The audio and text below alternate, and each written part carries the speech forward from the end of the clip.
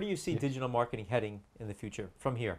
One is, I think, I think about the amount of marketing channels that are available today, right? And so a challenge that I think marketers are having today and will continue to have in the future is the proliferance of the amount of channels that are available at their hands to be able to make an investment.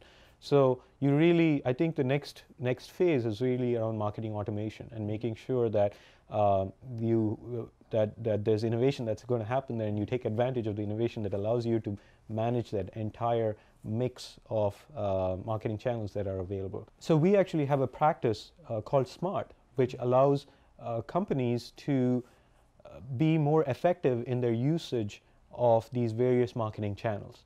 And it's a very defined process and methodology with some of our proprietary systems that we've been able to have, that we've been able to build, that allows us to monitor and measure the effectiveness of one channel on the other channels that are part of the marketing mix, right? And so that, I think, is going to be an area where there's going to be continued innovation and investment. Another thing I'll say is, and this may come as a little bit of a surprise, is search. Everybody knows Google. They're the greatest search engine out there. At least many people think that. But I think there's still a lot of innovation that could happen potentially beyond what exists in the search space today.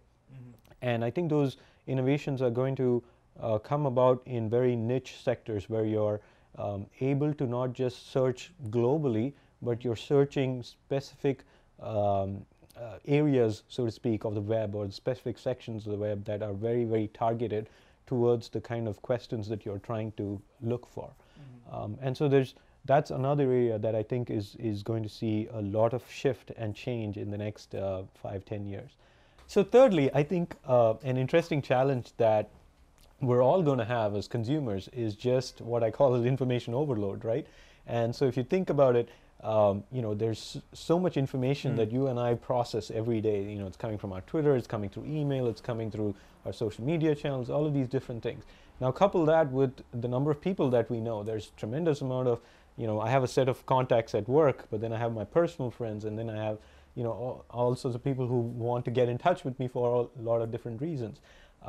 Then you talk about all the devices that I interact with, my cell phone, my BlackBerry, my laptop, computer that I use at home.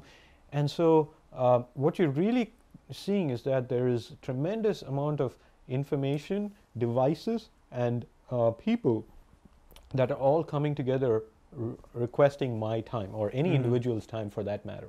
And so what I'm starting to see, and we're seeing this, we're actually, there's a very interesting company called Smack based out of Boston that's actually trying to solve this particular problem of how do I effectively partition and allow users to maximize their efficiency so that I can be in a certain mode and kind of block away everything else. And so the most important information for me on the device that I'm currently using is available at this moment, right? So it's so what I'm really seeing is, and I think this is going to evolve, is that we're going to see a lot of platform play on these various devices, social media channels, information channels, as well as the networks that we build both online and offline.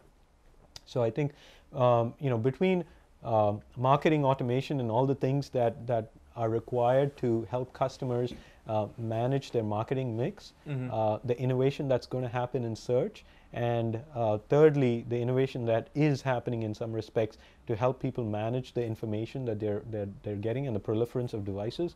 I think those are three things that I'm very interested in watching out and seeing what that's going to be like in the next 5-10 years.